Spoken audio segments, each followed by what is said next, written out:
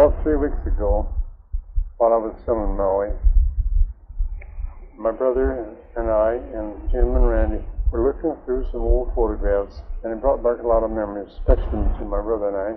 And my children had a great sense of interest in the old things and the heritage of their families.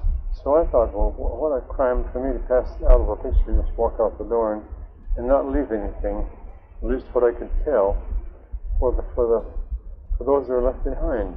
So I became obsessed with the thought of doing something of this nature. And I got to work, and I was going to write it first, but I found writing it really impossible under my present situation, so it was suggested that I use a tape recorder. Well, it hasn't been easy to get set up, but finally I think I'm pretty well set up, so I can start it at least. When I first started, I was going to call it a biography. It soon became apparent after I got thinking about it that a biography is not the right name for it. It's more of a story of a family. Truly, that's what it is. It covers the lifespan of my father, Meade Katie Coon, from his birth date as September 9, 1866 to January 6, 1947. And we're going to talk about what happened between when he was born and later.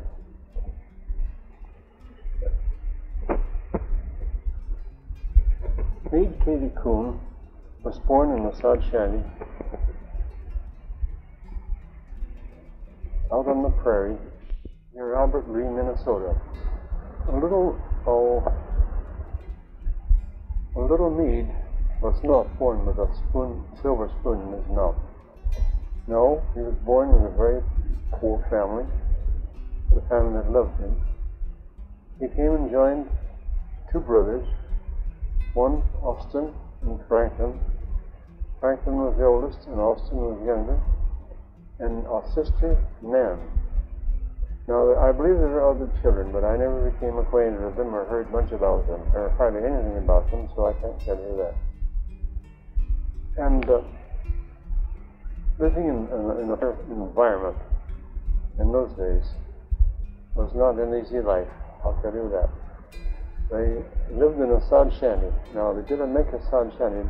I might say that the pioneers coming west many times reached the destination, or at least a place for the winter, and they had to make some provision for the winter that was coming on fast. Couldn't buy lumber, and building a log house was something else, but they could build a sod shanty. Now the plows cut a furrow about a foot wide, and then go to 6 inches or 8 inches deep, usually 6 inches deep. So they take this turf and lay down and build up like a bunch of bricks, and pretty soon they had a wall. A good wall that kept them warm in the wintertime and cool in the summer. They had a dirt earth floor, but it was packed hard and it was kept clean. And you had to put a few windows in and a fireplace in one end. Well, then they were there in protection for the winter. So that's where we find little Albert, not little Albert, but little Meade Katie Coon at this fishing time. Tragedy struck the family, and particularly Meade. His cousin dropped him off the porch, and he dislocated his hip in some way. They never quite determined just what happened, but in those days there were no doctors, and those that were didn't know what to do. So he just grew up with that leg about 2 inches shorter, dangling as he went along. It wasn't entirely useless, but it wasn't a great benefit. It was a good benefit, yes, but it wasn't much of a leg. But it got him around. When he was young, the children had to carry on and do their part of the work around the property. They would carry their own weight. And back in those days, there was lots of things to do. This was, remember, back in Indian territory. It was still Indian territory, and they were subject to all kinds of things happening. Indian wars. They'd go on the warpath and come up and raid their people's houses. But if they had a friendly Indian somewhere in their country, they'd come and tell them. He says, there's going to be a warpath. There are Indians on the warpath, and they're going to make a raid, so get out. So at this particular time, an Indian came to an Indian chief, and he says, go, Indian warpath. So Grandma Coon grabbed her own musket and pumped it full of wadding and lead and powder and whatnot, and took it to the cornfield. Her father, her husband, took his rifle and went out to the point close to further out toward the creek. Well, there she sat all night long, and that wasn't until the gray mist of dawn broke that she could just make out little figures here and there, possibly. And in the what she saw looked like surely was an Indian. And she watched it for a few minutes, and finally she drew up and drew a bead on that head, and it turned just at that moment. And it was her husband. She fainted dead away. Anyway, that was an experience she went through, and it was quite an experience. I thought you'd like to hear it. Grandmother and grandfather were true pioneers. Grandfather was a big man and husky. Grandmother was not a big person, but she had wiry, and she had a lot of determination. She was Scotch and Irish. Granddad Coon, he was a woodcutter, and especially in the wintertime when he couldn't run his farm, he'd cut wood and make money. And one night, almost every night when he'd come home, he'd bring along a big chunk of wood for the headstone or the backlog of the fireplace, which was during that night. He had a big chunk of wood over his shoulder, and another one, the axe put into it on the side, and he slipped and fell, and would you know it, the log came right down on his neck, and that put him completely out of business. What a tragedy. What a tragedy. Here this little family getting started, and the father being absolutely immobile. And it lasted for 30 years. Well, that was the breaks of life. But they had to carry on.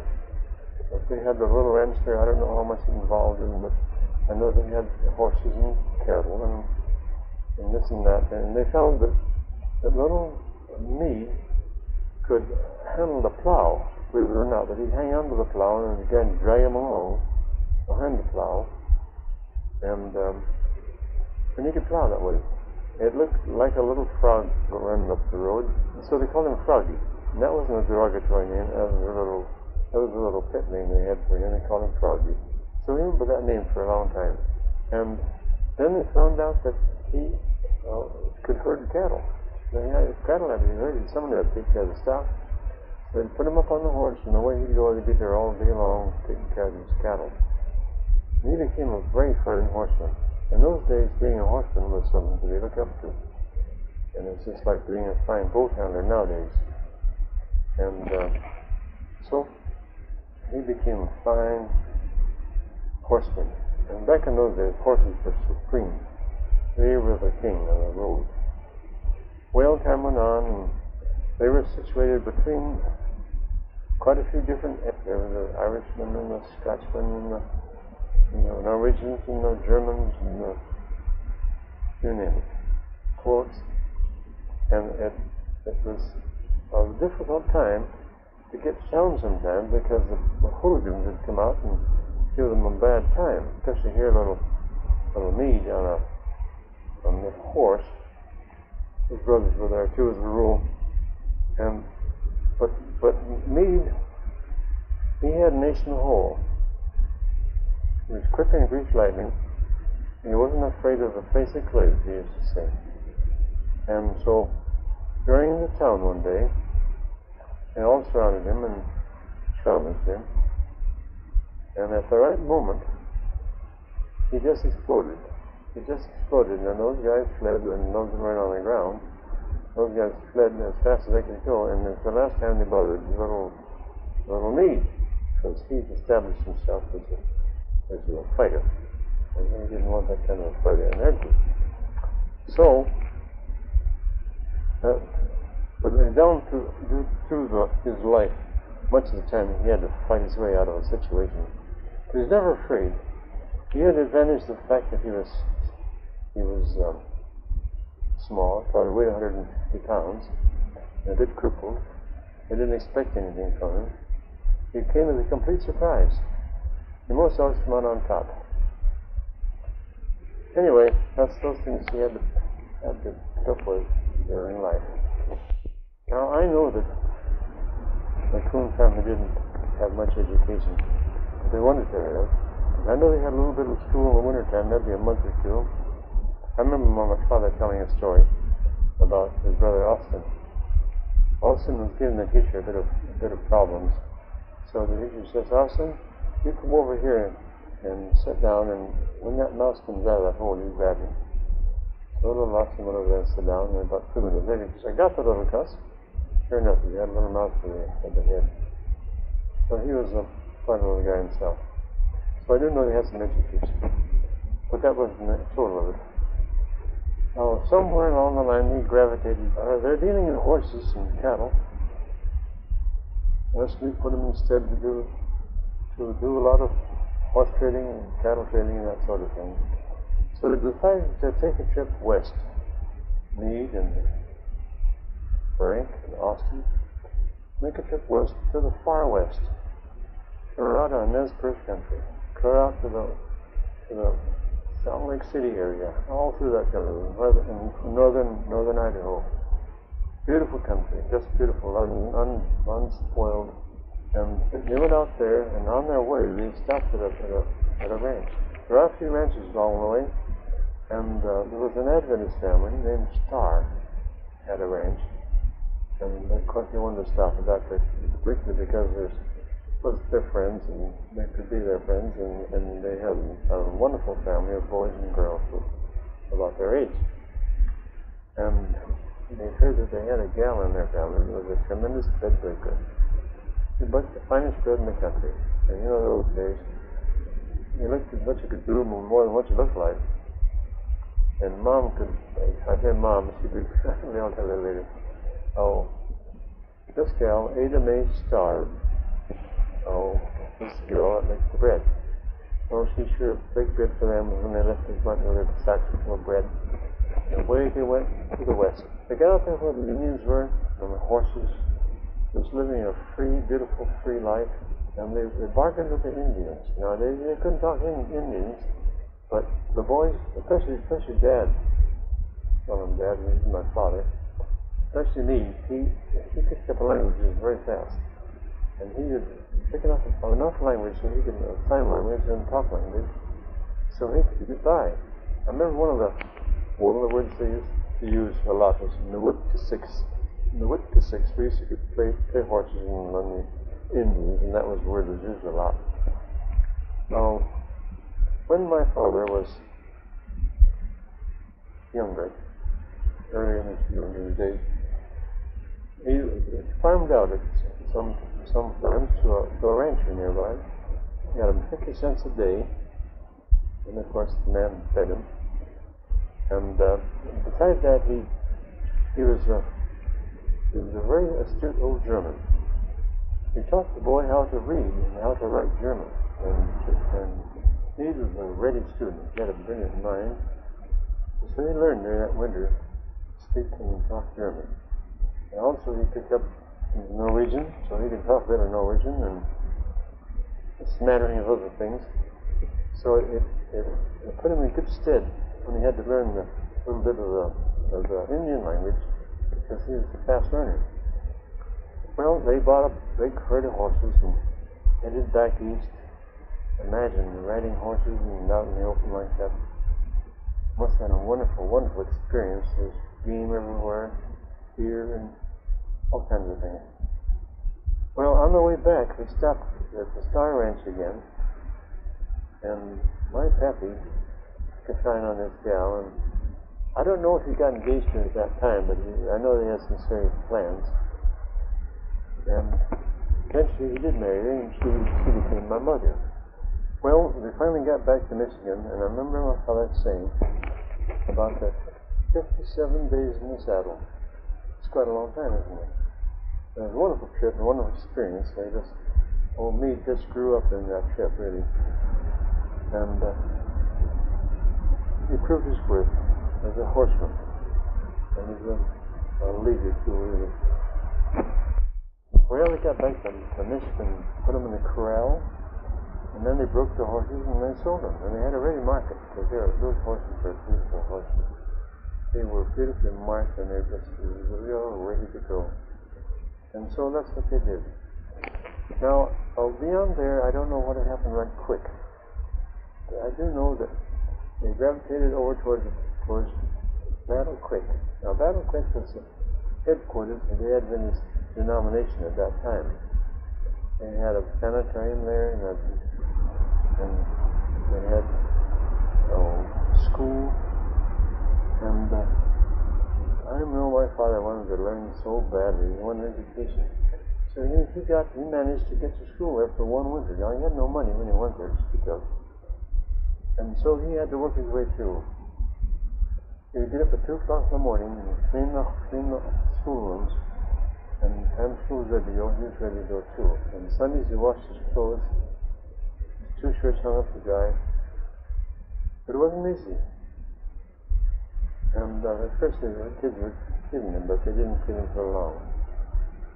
There was a Jewish man in the community, his name was Strauss, a very kindly old man, and he took a shine to me. He said, "Listen, young fellow, he says, come over and help me a little bit." So he did that. And a little later he said, "Say, let me help you some more. I'm going to make up some packages of pins and needles, and you can take them out and sell them to the ladies in the community." Which he did, and he did very well.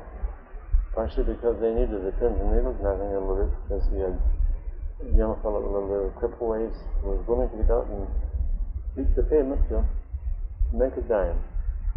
Well, they sold for a little bit of money, but it paid off. Because in later years, not many later years, but a little bit later, the old man Strauss fixed up a wagon with a store. They had everything from soup to nuts. We started out and they had pots and pans, and they had board materials, and anything a woman would want, they had some of their board. And so he went out and he did real well. And he'd stop at a farmer's house at night, and they'd put him up for the night, feed his horses. And he'd eat dinner with the family, and they'd have a nice conversation. He'd always leave the lady something in the morning for a present, and got along very well. And he used to tell us stories about what happened. It was about one night, they were at a place with a Norwegian family, and there's some 3 or 4 vivacious young gals there, and they were really excited. They had new men in their house, and they didn't see a lot of new guys around there, and they were really chattering.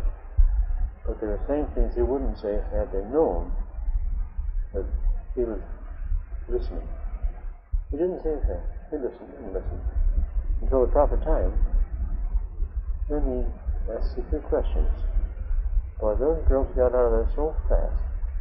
They couldn't get out there fast enough. I bet their faces were red. Anyway, they had a good laugh over that. Well, then we find Father Coon.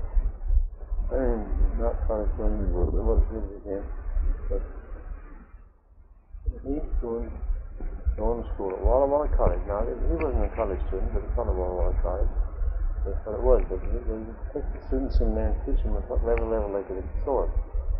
And I remember my father was this whiz at mathematics. He could do it in his head, but most of the guys took several minutes to do on paper. He was sharp. No doubt about that. There was a time when, as I was saying, Battle Creek was really the Jerusalem for the Adventist people at that time. Everything centered around Battle Creek, and Battle Creek College was there, the big sanitarium was there, W.K. Kellogg, and Will Kellogg. No, that was John Kellogg. There was a surgeon there, a big man in the denomination and elsewhere, yes. And so everything gravitated to Battle Creek. Well, my dad spent a year there, at least most of the year, and then he had to go home. And during that year, he became acquainted with Kellogg. At least Kellogg got his eye on him, and he offered him the opportunity to stay there and be trained as a medical doctor. Now, what an opportunity that was! What an opportunity!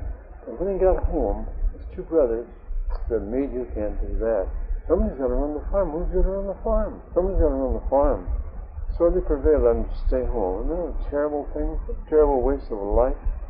So we find little Meade. There wasn't little Meade anymore. We find Meade back on the farm. But not for long. Somehow they made arrangements for the family. And they never, you know, say, they always took the best care of Granddad Coon. Even though he was at St. Vitus dancing, couldn't walk, couldn't go anywhere. He always had the best of everything. And somehow they took him along with them wherever they went. And he always got the best. They always say, Grandpa Coon got the best of everything. Well, he deserved it, poor man. Well, he didn't stay on the farm very long, but he wanted to do things. He wanted to get moving. And what can you do? Well, you know, there's a lot of things to think about. He found that he bought a stereopticon lantern, and where he could put a slide in and show pictures on the screen. So he got a lot of different stories, like trips to the Yellowstone and trips to the Grand Canyon and all those things. And he'd go to a little community and arrange to use their school at Saturday night. He'd put a program on to a packed house, so if they never had anything else to do. So he did real well with that. That was one of the things he did real well. The Coon brothers were not idle. Somehow they got involved in a manufacturing process, making washing machines. Now, washing machines in those days weren't developed in ease of operation or even quality. We had several models on the market. But this model was something different, and then anything had been put out before it. They called it a cyclone washer. It was built like a big tank, 4-foot square tank, and about 18 inches wide, and it's got a little well, not quite, maybe 40 inches high. Anyway, it had baffles on the inside and had rockers on the bottom, and when the clothes were in this washing machine, it was rocked like a rocking chair, and the clothes would slide back and forth and slosh and slosh and slosh.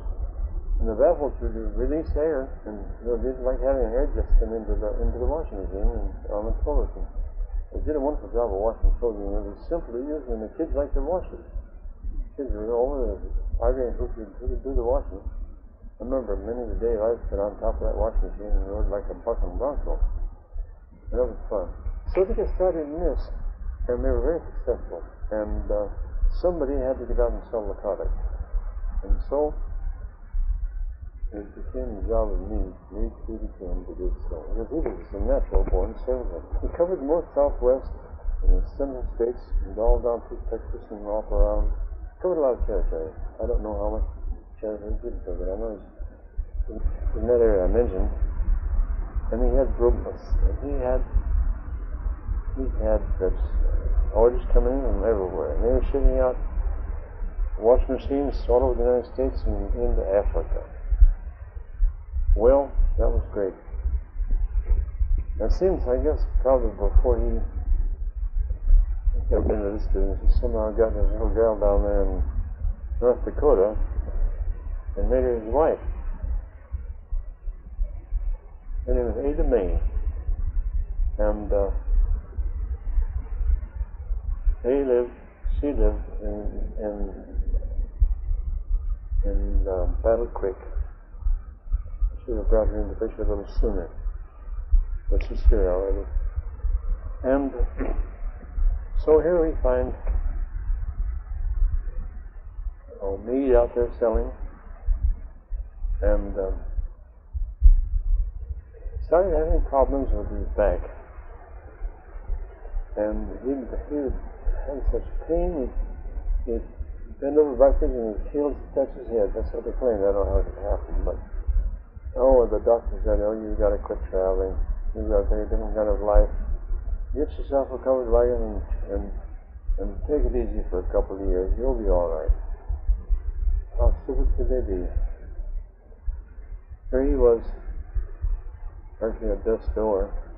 They put him out there wrangling horses, and he was riding bucking horses and all kinds of things. And he'd been much better off to stay home. Well, one time, very soon after that, he got a terrible attack, so it died, and they got him on the train and moved him back to Battle Creek. Well, they moved him right into the operating room, cut him open, and they probed his kidneys 11 times before they found the kidney stone. They cut it out. By that time, he was so badly gone that they didn't expect he'd live, and they never even put a drain in him. Well, that's what it was in that case. They put him off in a cot in one of the rooms to die. But there was a young intern there. His name was Alan, if I remember right. And he took a shine to my dad, and he gave him absolute attention. I remember Dad told about his experiences there. He said well, the first place they left him alone and not attended. He found a great pool of blood under his bed, so he probably was just about dead for blood. And he felt himself going down, down, down, down, down, down. Below, he went. At that point, he thought he was dead. He just about was. He went unconscious, and he wasn't alive again for 20 or 29 days. All of a sudden, one day he woke up and sat up in bed, and here he was surrounded by all these celestial beings in white. He thought he was in heaven. What a disappointment to find he's back here on earth again. But one of the help there made a cripple of some kind, and it kind of bothered him. He was looking, young fellow, if you don't behave yourself, I'll knock you up into a cocked hat and I'll knock the cap off. Well, that really set the tone. Eldon never left his side. It was many days before, lingering between life and death. And he finally pulled through. He was a tough old boy.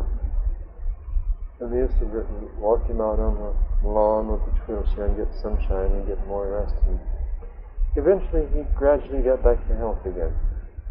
But by that time, the business had flown the coop. Without a salesman out there, you don't sell much product. And the boys weren't able to take his place as salesmen. And besides that, somebody was trying to get control. I don't know the details of this, but somebody was trying to get control of their company. And they got some kind of a deal against him. A mortgage, not a mortgage deal, but some kind of a deal where they were going to sell him out. And they put the notices around the town and so high on the telephone posts that nobody could read them. So when it came the day of the sale, nobody was there except those guys and my brother, my uncles. Well, that put them out of business right now. So that's where they first started coming again. That was a terrible blow because they had a product there that had been good for many, many years, and they worked in it.